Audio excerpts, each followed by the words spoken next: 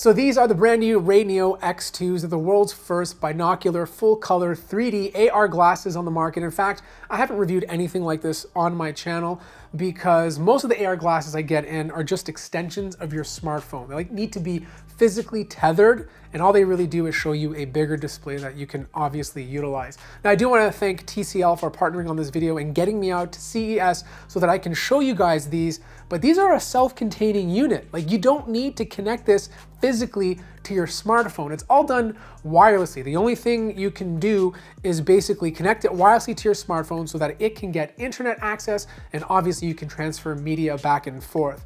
Now, the cool thing about it is it looks a lot like a regular pair of glasses. Don't get me wrong, they're obviously thicker and bigger just because there's a compute element inside of it. These are using a Qualcomm Snapdragon XR2, which is a pretty powerful chip. But one thing that's very different is the lens setup. Not only are these micro LED lenses, so you get really good crispy images, but you don't have a thick layer in front of it that gets in way of the flat surface. These are your traditional lenses you'd find on glasses, but obviously with a display embedded to them. Now, the advantage of this is that you don't have to adjust the IPD. Once you put these on for the very first time, they're ready to go because the displays on each lens are wide enough that it will support different eye sizes. Now, the glasses have a lot of functions and buttons on them. A lot of them are touch sensitive. So for example, on the top over here, you have a little port that allows you to charge the glasses. And then if you have a touch sensitive control on both sides of the stems. So on the left-hand side, if you swipe back and forth, it will increase or decrease the volume, for example. But on the right side, this will allow you to go through the menus. And if you tap it, you can access one of those applications, or if you double tap it, you can exit, depending on what it's asking you. Also, if you don't want to attract a lot of attention by constantly having to swipe or tap on the side of the glasses, you can pick up their ring.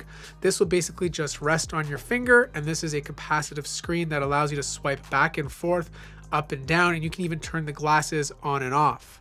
You have two speakers on the top, and these work very well. It's loud enough that I could be walking down the street, listening to music from my phone and still not get interrupted by traffic.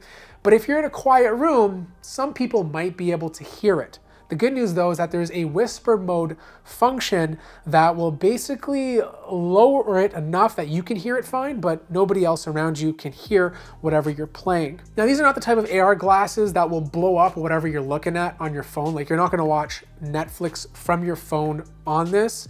But what you can do is obviously use a music app to go back and forth between different music applications. But what this really does is basically augment reality. So when you're wearing this headset, you could be walking around town and then you could activate the glasses and use one of the map functions to get from point A to point B. And the cool thing about it is it's so good that it basically directs you. You see a live map right in front of your face. It doesn't obstruct what you're looking at because these are regular lenses at the end of the day. And it will basically tell you where to go wherever you are.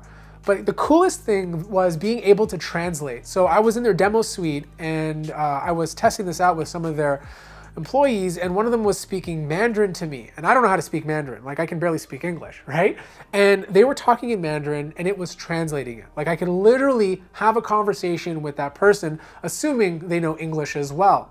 But it was just really cool. I predict a future where it does it so incredibly fast that it just feels natural. And this is basically the first step. There's a bunch of languages it supports. I saw French, I saw German, I saw Spanish, I saw Chinese. There's a long list of languages that it does translate for you, but I'm sure down the road they'll be adding a ton more. The other cool feature is just, being able to get information quickly. So, maybe you're walking around town and you want to know the closest coffee shop by you, or maybe you want to find vegan food if you're a vegan. You can ask the glasses. The AI behind it is using ChatGPT-4, ChatGPT 3.5, so you have access to that AI database. Plus on top of that, it has its own LLM, language models, that it can utilize to help translate things for you. Now the big question is, how does everything look? So the good news is your vision will never be obstructed. You will have information in front of you, but it's clear, it's clean. And because this has 1500 nits of brightness, I've never felt that it was too dark or an issue being able to read the text on the screen. And I'm in Vegas, okay? And it's bright out there. Like, Vegas is a sunny place, and I was outside walking around town, and I was able to easily read everything that it was producing in front of me.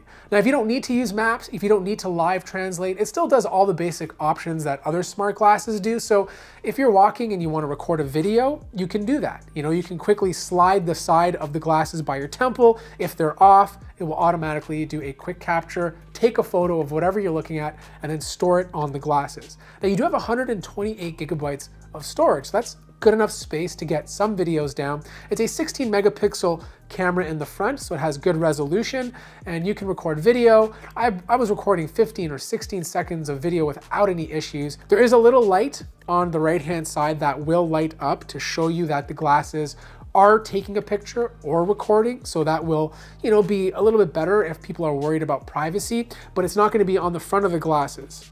Now, one area that's super powerful is learning and education, and there's this really cool app that teaches you how to play a steel drum. This is so much more powerful than reading a manual or watching a video, because you'll stare at the steel drum and then you'll see visuals over it, letting you know where to place the drumsticks. And by the time the example is over, you already know a brand new song. But if you want to have some fun, there's a bunch of different animated characters you can access. There's Grace, animated character named Amy. She comes out of a portal. She has a quirky little attitude. I asked her if I should buy a MacBook or a Windows PC, and she told me that it was basically up to me to decide, but I was able to follow up. Like, I was able to follow up to the question, and she understood and was able to answer me back, which I thought was pretty cool. Like, context is huge, and if the AI you're talking to can follow along, that seems to be very, very important. I think the coolest thing for me was definitely the live translation. Like, just being able to listen to someone talk in a language I personally don't understand and get real-time results in the language I do understand was really cool, because usually most people have to pull out their phone, they're pointing at the person's face, but the whole time the speaker's already directly in my ear. I'm maintaining that direct eye contact, so it feels like a more natural conversation. So these glasses will be out very soon. I'll place all the information and pricing in the description down below. Of course, if you have any questions, let me know as well. Like the video if you liked it, subscribe if you haven't already, and I'll see you guys in the next one.